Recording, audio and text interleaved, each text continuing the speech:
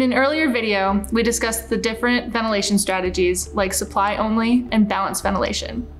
Now we're going to dig into the differences between energy recovery ventilators, or ERVs, and heat recovery ventilators, or HRVs. These two types of systems are similar, but there are key differences between them. Now, why is that important? While both ERVs and HRVs ventilate spaces, one key differentiator is installation.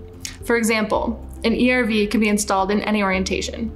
You can install it in a ceiling, or on the floor, or on a wall. You can even install it upside down, right side up, or at a 45-degree angle if you really wanted to. However, HRVs must be installed upright because they have drain pans for the condensation that forms inside them. In addition, an HRV must go through an active defrost cycle in the wintertime, which can take 20 minutes of every hour. This takes 1/3 of the ventilation potential within your space. During those periods, the amount of internally generated contaminants increases, which exposes your family to more harmful chemicals. So we talked about the installation potential, which makes it easier to install an ERV.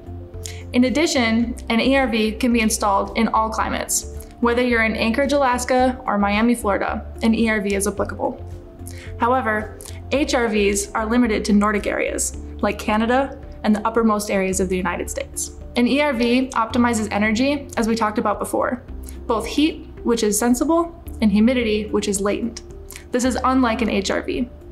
So when we look at ERVs, they save more money because they humidify and dehumidify as compared to an HRV, which can only transfer heat. In addition, due to the drain pan, drain line, and more maintenance that's needed on an HRV, an ERV has a longer life and is easier to maintain.